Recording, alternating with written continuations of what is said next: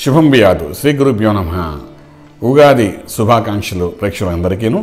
ఇప్పుడు ప్రస్తుతానికి తులారాశి వారికి ఈ సంవత్సరం ఏ విధంగా ఉంటుంది, ఆదాయం ఏ విధంగా ఉంటుంది, వ్యయం ఏ విధంగా ఉంటుంది, రాజపూజ్యం ఎలాగుంది, అవమానం ఏ విధంగా ఉన్న విషయాన్ని విశేషంగా తెలుసుకుందాం. తులారాశి అనేసరికి మనకి ఇక్కడ చిత్తా నక్షత్రం 3-4 పాదాలు కనబడుతుంది, తర్వాత స్వాతి నక్షత్రం 4 పాదాలు, విశాఖ నక్షత్రం 3 పాదాలు కనిపిస్తాయి. వీళ్ళందరికీ కూడా ఏ విధంగా ఉందని విశేషాన్ని విశ్లేషంగా తెలుసుకోవడానికి ప్రయత్నం చేద్దాం. అయితే తులారాశి పరిస్థితి ఎలా ఉంది అని అనేసరికి ఆదాయం దగ్గరికి వచ్చేసరికి ఆల్మోస్ట్ మనకి ఏంటంటే 14 భాగములు ఆదాయం కనబడుతుంది. వ్యయం చూస్తే 11 భాగాలు కనబడుతున్నాయి. రాజపూజ్యం 7, అవమానం 7గా కనిపిస్తున్నాయి. అద్భుతంగా ఉంది తులారాశి, బ్యాలెన్స్గా ఉంది. ఇప్పుడిప్పుడే ఏళ్ళాడ్చని వదిలేసి ఒక కాలం అయిపోయింది. తర్వాత ఏంటంటే తులారాశికి శశమహాపురుష యోగం కూడా కలిసి వచ్చే ఒక అంశంగా మనకు కనిపిస్తోంది. అయితే ఈ తులారాశి వారికి ఆదాయం 14, వ్యయం 11, రాజపూజ్యం చూస్తే 7, అవమానం 7. అంటే రాజపూజ్యం అవమానం సమతుల్యంగా ఉన్నాయి కాబట్టి భయపడక్కలేదు. ఆదాయం వ్యయం దగ్గరికి వచ్చినప్పుడు 14 ఏ విధంగా వస్తున్నాయి, వ్యయం అనేది ఖర్చు పెట్టేది 11 ఏ విధంగా అవుతున్నాయి. అంటే ఈ తులారాశి వారి ఎటువంటి గ్రహం యొక్క అనుగ్రహం అంటే సంపూర్ణ అనుగ్రహం అనేది మనకి ఎక్కడ మనకు కనిపించదు. ఇక్కడ ఏమవుతానంటే అక్కడ రాహు దగ్గరికి వచ్చినప్పుడు కూడా మన భాగ్యంలో ఉన్న రాహు తర్వాత సెప్టెంబర్ తర్వాత అష్టంలోకి వస్తున్నాడు తులారాశి వారికి.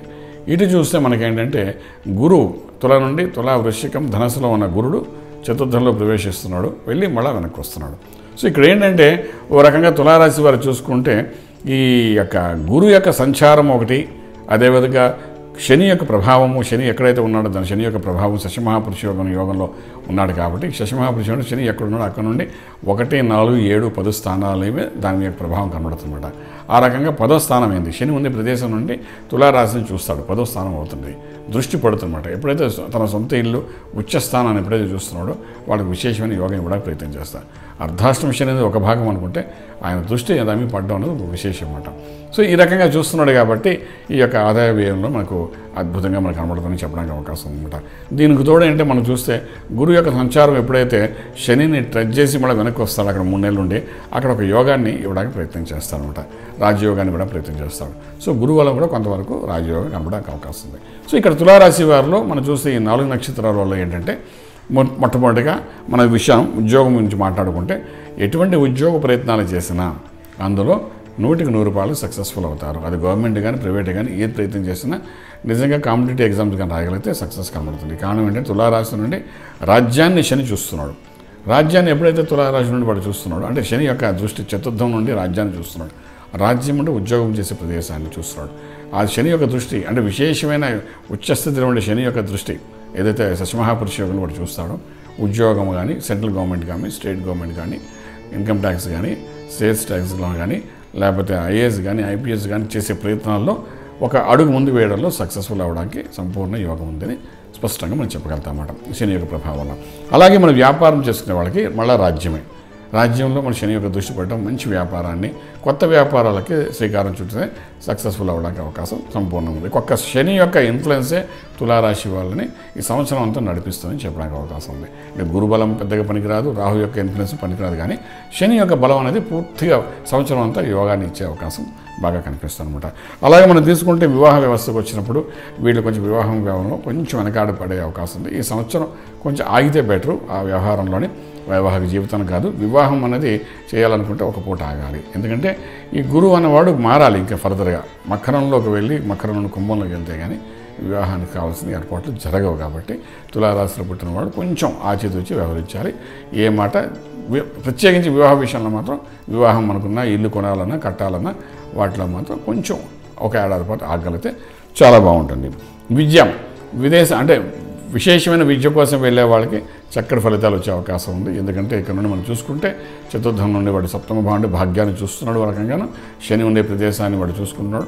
సో రాహు ఉండే ప్రదేశాన్ని, సో అది కూడా ఒక రకంగా మనకు ప్లస్ పాయింట్ కింద విదేశాల కోసం చేసే ప్రయత్నాలు, విద్య కోసం చేసే ప్రయత్నాల్లో సెకండ్ హాఫ్లో ఒక చిన్న పీస్ సక్సెస్ బాగా కనబడే అవకాశం ఉంది. అలాగే మన రాజనీతిలో ఉన్న రాజకీయ రంగంలో ఉన్న వాళ్ళకి మాత్రం తులారాశిలో ఒక రకంగా ఇబ్బంది అని చెప్తాము. అన్ని ప్రజాదరణ అది బాగుంటుంది, కానీ కన్సిస్టెంట్గా మనం అనుకున్న పొజిషన్స్ చేరడానికి మాత్రం టైం పట్టేస్తుంది. అంటే అందరూ చెప్తారు మీకు అవకాశం వచ్చింది, మీకు మినిస్టర్ ఇస్తారు, లేకపోతే మీ పలానా పోస్ట్ ఇస్తారని చెప్తారు. మళ్ళీ లాస్ట్ మినిట్లో అది క్యాన్సిల్ అవ్వడం, మానసికంగా ఒత్తిడి తీసుకురావడం, ఇలాంటివన్నీ జరిగే అవకాశం బాగా తులారాశి వాళ్ళకి కనిపిస్తుంది. అది కాకుండా ఇండస్ట్రియలిస్ట్ వ్యాపారం వెళ్ళొచ్చు. Steel, cement, iron, scrap, automobiles, petrol bunks, crude oils, scrap business, ఇలాంటి ఏ చెత్తలో నుండి కూడా బంగారం తయారు చేసే ప్రయత్నాలు సక్సెస్ఫుల్గా ముందుకెళ్తారు. ఇది ఆరంభించండి, అది అన్ని రకాలుగా ఉపయోగపడుతుంది చెప్పగలుగుతాం.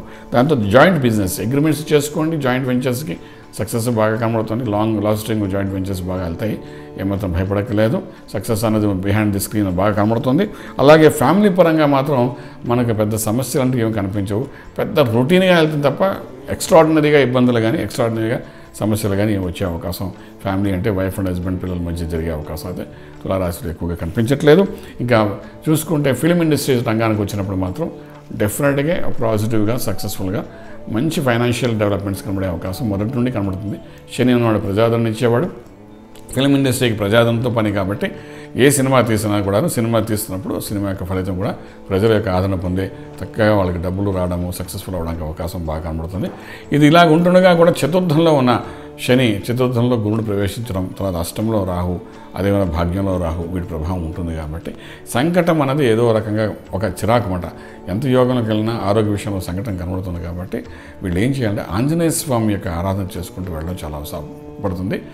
అసాధ్య సాధకం స్వామి అసాధ్యకం తమ కిం వద రామ్ దూత్ కృపాసుందో మత్కారే సాధకుడు. ఈ మంత్రాన్ని లేదని మీకు నచ్చిన ఆంజనేయ స్వామి మంత్రాన్ని కానీ సాధన చేస్తే దీనివల్ల ఏంటంటే ఒక పాజిటివ్ ఎనర్జీ శరీరంలోకి రావడము, కొంత సంకట విమోచన జరగడం అనేది చాలా విశ్లేషంగా కనబడే అవకాశం ఉంది.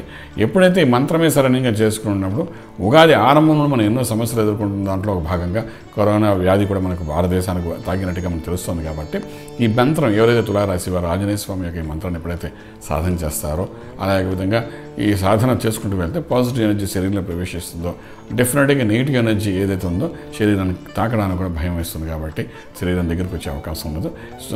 సన్నటి ఉదాహరణ మీకు చెప్పాలంటే మనం ఏసీ వేసుకుంటే బయట ఎండ లోపలికి రాదు, ఎండ అనిపించదు. అదేవిధంగా మనం మంత్రాన్ని సాధన చేసుకుంటుంటే బయట ఉన్న నెగిటివ్ ఎనర్జీ మన శరీరంలోకి కనెక్ట్ అవ్వదు. మంత్రమే శరణ్యం కలియుగంలో చెప్పారు కాబట్టి చక్కగా మంత్ర సాధన చేయండి. కరోనా అనుకున్న దూరం పంపించవచ్చు, హ్యాపీగా జీవితాన్ని గడపచ్చు, రాజమార్గంలో రాజ్యం పొందగలుగుతాం. శుభం బియాత్.